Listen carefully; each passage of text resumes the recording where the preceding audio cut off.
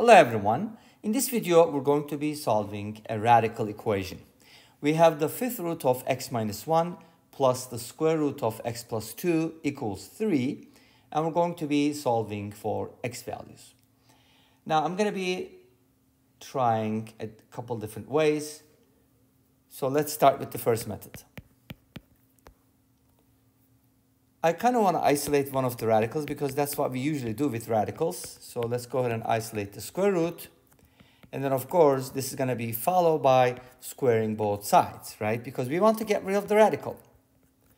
So if you square both sides, on the left, we're going to get x plus 2. On the right-hand side, we have a minus b quantity squared. So it's going to look like 9 plus the fifth root of x minus 1 squared minus 2ab, which is 6 times the fifth root of x minus 1.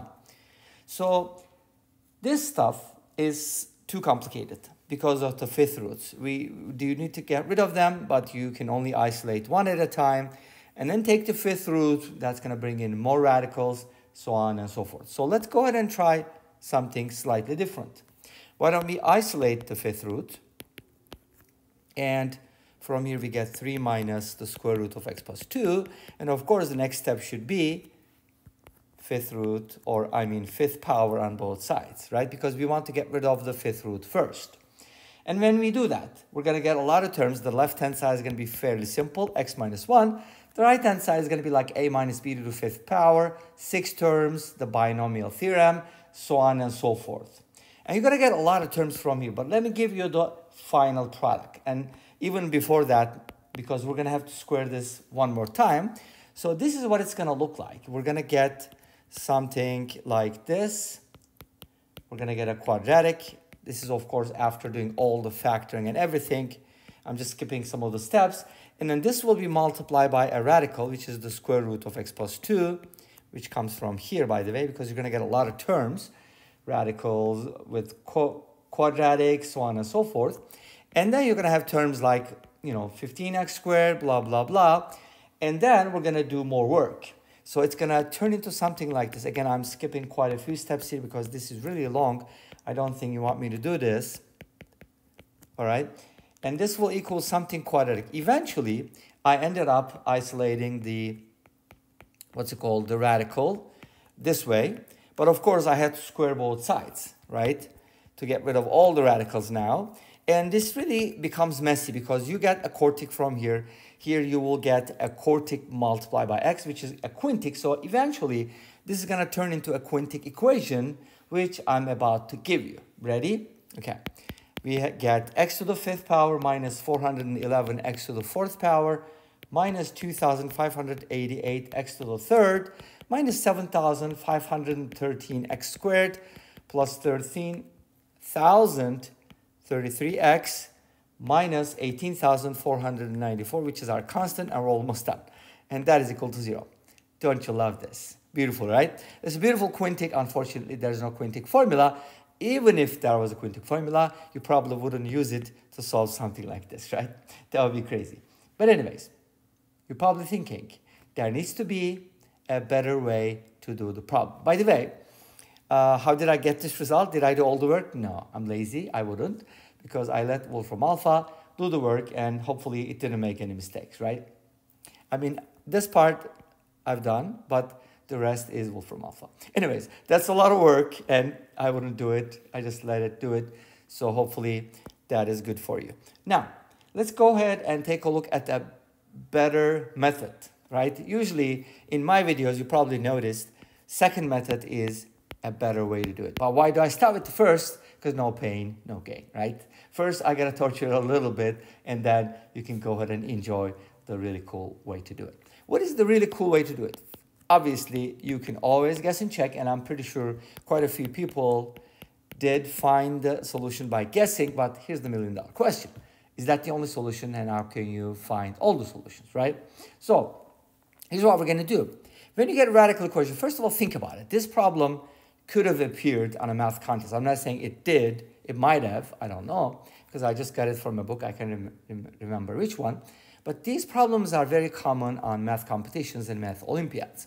So what's the idea?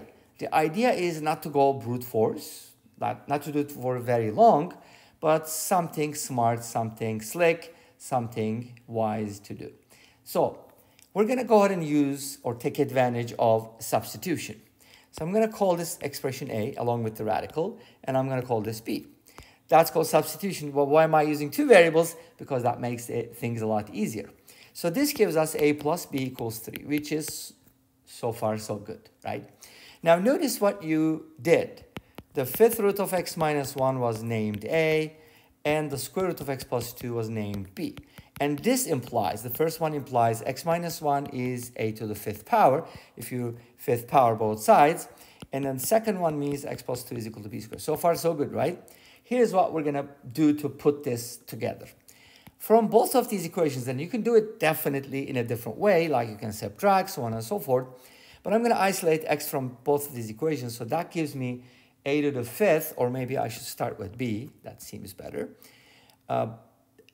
X equals, from the second equation, b squared minus 2, but from this equation, it is equal to a to the fifth plus 1. So these two things are equal. That's really cool, by the way, right? And then from that, we get the following. I can go ahead and isolate b squared. That becomes a to the fifth plus 3. Along with a plus b equals 3, we get a nice system, a super duper nice system, because very easy to solve. It still becomes a quintic, that's okay, quintic, but it's a lot easier because what you can do is, we could probably start with this, a to the fifth plus 3 equals b squared, and now this is equal to b squared. I'm going to go ahead and replace b from the second equation with 3 minus a, so that's something I'm going to substitute here. So a to the fifth plus 3 equals 3 minus a quantity squared. And again, this is a quintic, but a lot simpler. Look at this equation and look at that equation. I mean, huge difference, right? Day and night. So now we're going to go ahead and expand a to the fifth plus 3, 9 plus a squared minus 6a. Let's put everything together. A to the fifth minus a squared plus 6a. 3 minus 9, it's a negative 6 equals 0. And this is the best part. We can guess and check. Obviously, a equals 1 is a solution, but guess what? This is factorable. Wow, such a huge difference, right? So we can go ahead and factor by grouping. Because a equals 1 is a solution, we can factor out a squared and get a cubed minus 1 plus 6 times a minus 1. And now a cubed minus 1 is difference of two cubes. That can be factored like this, right? You probably know that. If not, please memorize. It's super duper important.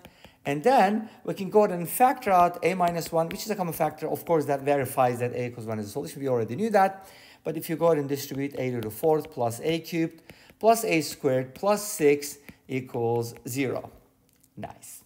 Now, we know that a equals 1 is a solution, but we also know that from here, we don't get a positive solution. Because if a is greater than 0, everything adds up to a positive number, which can never be 0. So can there be a negative solution? That's a good question. Now, if you go ahead and test it out, any method you want, you can use the Quintic formula, you can depress it, use Ferrari, whatever, you know, whoever's method, Lamborghini, I don't know. But you're going to find out eventually. I use Wolfram Alpha, by the way. There are no real roots. Haha. Nice surprise, right? But a equals 1 is a good solution. And a equals 1 gives us the fifth root of x minus 1 equals 1, because that's a. And from here, we get x equals 2. If you test it out, you're going to realize, yes, that indeed works. Because the fifth root of 2 minus 1 plus the square root of 2 plus 2 is equal to 1 plus 2, which is 3. Yay, we got a solution, Houston. That's awesome. Now let's go ahead and check if Wolfram Alpha can solve a problem like this, or maybe even graph it. I don't know if I included a solution. I probably didn't. But as you can see here, this graph is always increasing, and there's only one solution at x equals 2. That's the only real solution. Complex solutions, of course, do not show on the graph. And this brings us to the end of this video. Thanks for watching. I hope you enjoyed it. Please let me know. Don't forget to comment, like, and subscribe. I'll see you next time with another video. Until then, be safe, take care, and bye-bye.